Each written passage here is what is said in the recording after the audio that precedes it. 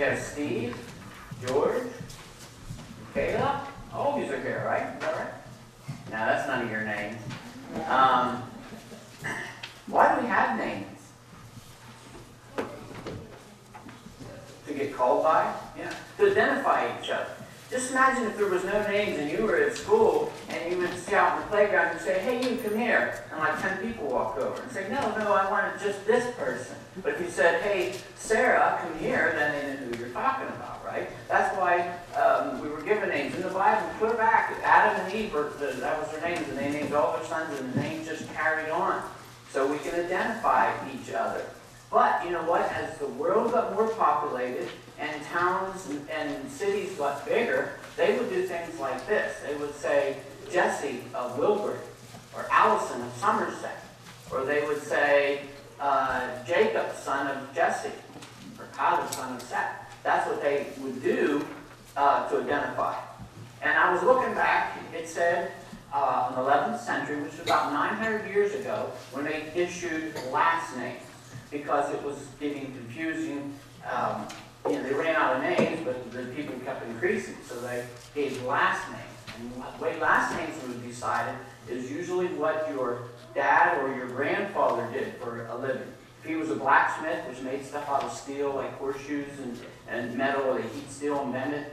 If he was a blacksmith, your name was given Smith. If he was one that sewed clothes or altered clothes, was a tailor, your last name was Taylor. My name, in a different language, means storekeeper. So that's how our last names were issued, usually by what the occupation of your parent or grandparent was. So that's how they gave last names.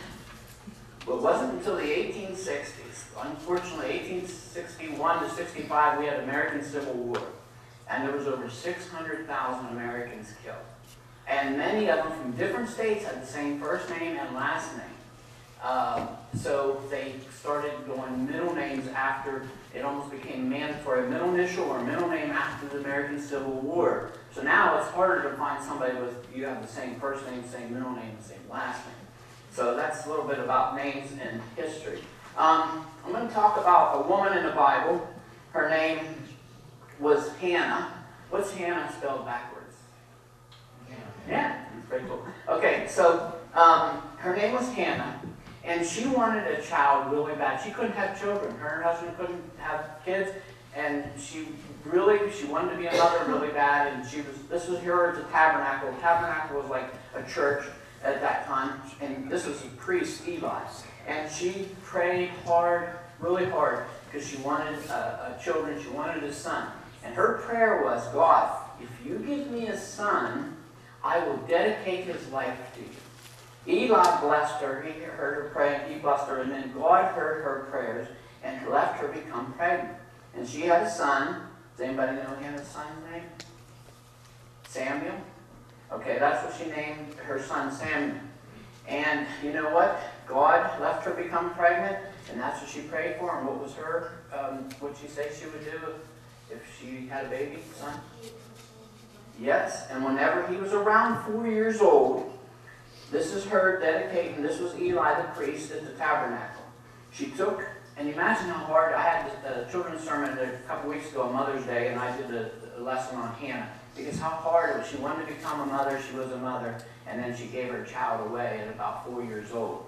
And so Eli was going to raise him in the tabernacle to maybe become a priest, teach him the law, and it said that she would make outfits as he grew and take outfits for him, other clothing, to wear as he grew up. But imagine how hard it was. Now God blessed her, and she had 5 more children after that. So anyhow, Eli raised Samuel in the tabernacle, and he was still a boy. One night he was sleeping, and he heard, Samuel. He got up and he rushed over and he said, yeah, what do you want, Eli? You called me. He said, no, I didn't call you. Go back to bed. Again, he heard, Samuel. He woke up and he rushed over and said, yes, here I am. He said, I didn't call you. Go back to bed. So the third time, he heard Samuel, and he rushed over, and he said, you wanted me to call you? He said, no, I didn't call you. He said, you know what? I think God's trying to talk to you. Next time you hear your name called, say, here I am, Lord, speak to me. So Samuel went back to bed, and the 4th time he heard Samuel, and he said, here I am, Lord, speak to me. And God gave him a prophetic message. He gave him, predicted the future. It was a big, long message that he gave Samuel. And it all came true later, what the message he told. A prophet is someone that God speaks to. Sometimes it's news about the future. Maybe it's to tell the people what they should know. But it was like a communicator between God and the people. And he talked to Samuel. Samuel's considered to be the first prophet, although he's not one that we named because God was talking to him. And he's also was the last judge. Before Israel had kings, they had judges. And people would come with problems and they would rule over them and judge them or make decisions for them. And Samuel was the last judge and also considered the first prophet.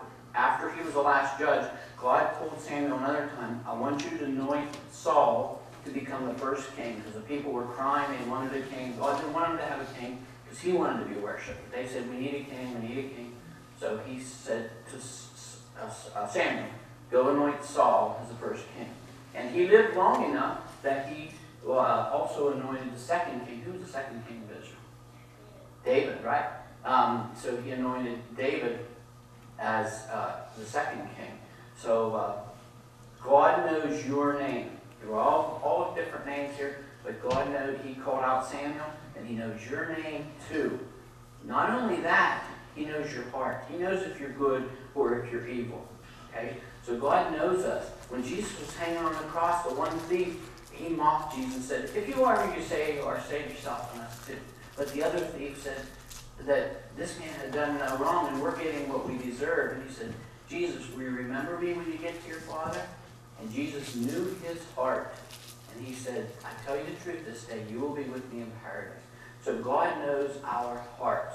We can fool other people thinking that we're all good, and but you can't fool God. God knows us, our names, and he knows, it says he knows how many hairs we have on our head.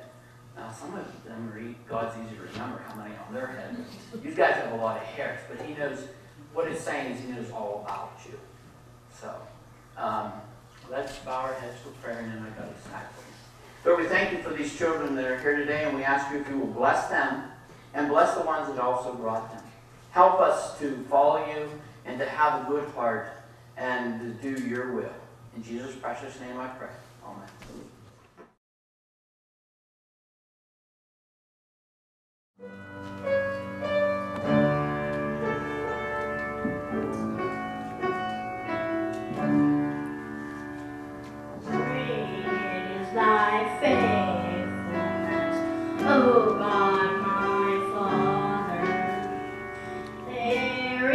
No shadow